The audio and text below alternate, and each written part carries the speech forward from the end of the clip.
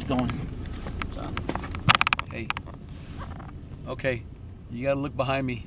This is an amazing little town, out of village or whatever, and it's a slum area.